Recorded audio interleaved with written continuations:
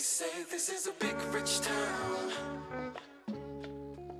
I just come from the poorest part.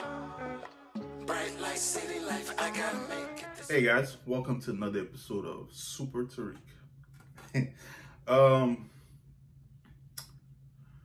Power Book 2, Episode 3. So this episode, Tasha goes through a mock trial. Tariq is trying to get back in the drug gang. He's proving that he's apparently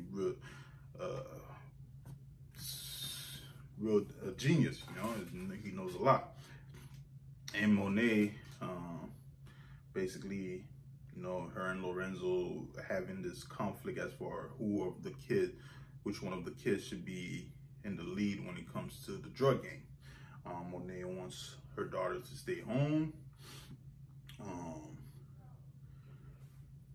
Lorenzo wants Drew I guess Drew, since he's like he feels like Drew is more calculated than Kane, because Kane is a hothead. Kane reminds me a lot of Tommy.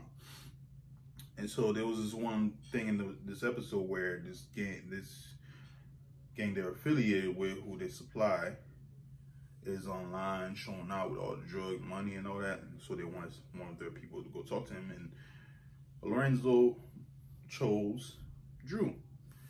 And lo and behold, Drew wasn't tough enough, and Kane showed up, shot his gun up, and thanks to Ramirez, Monet's side piece, they were able to go to jail.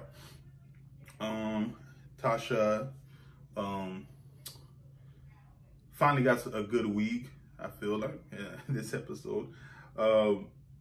Had to basically go through a mock trial. Davis put her through a mock trial just to show her that, you know, she's not ready for this thing. You know, if she's not gonna tell them the truth, she's not ready for this thing. And he proved her wrong. He even brought Tamika back and just show you, like, a black woman's born will chew your ass out when she gets the chance. And Tamika, you know, Tasha fired her as soon as she was trying to discover the truth, and lo and behold, boom, she chewed Tasha's ass off that stand. And not only did that give Davis' character Method Man like that, they like, because they were talking about Sax, that maybe this case is not about Tariq, about Tasha. It's more probably about Sax and the DEA, you know, because remember, Tate, Sax, there's a lot that happened that these people are trying to push under the rug. So I'm sure David's gonna start pursuing that, and that might affect him in the long run. And Tariq later on, you know, he's doing his little Super Tariq thing, and now that he's trying to get in the drug more, basically get a supplier to make more money, so he helps his mom to get out of jail, desperate situation. And now his mom somehow is involved with, also indirectly involved with that situation, because he had gotten her burner phone in prison. So now with Monet I feel like Monet going into bed with Tariq and a source is a situation that's gonna cause a lot of trouble. They're both desperate. Monet's desperate to prove her husband wrong, and Tariq is desperate to make money to help his mama. And I feel like Tariq is not the person she should go in bed with, and we'll see what happens with that. I think the first person Tariq is probably gonna get killed, I think it's Kane.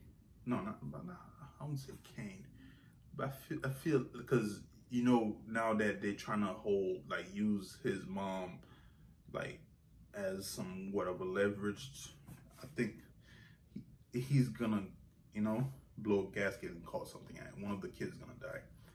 I'm not saying it's Kane, but because Kane might go after him. It's either Kane or Drew. One of those kids is gonna die first, but we'll see what happens.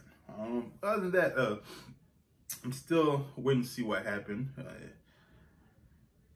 It's getting somewhat better, but I don't like the whole side story with the teacher going on as far as Carrie and the other guy. You know, their whole love story thing going on. I'm not really into that. It's not really. What's up? I don't know, but we'll see what happens. But Power, Book 2, Episode 3, Super Tariq. And there's nothing wrong. Once again, before I leave, there's nothing wrong with the actor who plays Tariq. It's just the character. Tariq never liked him.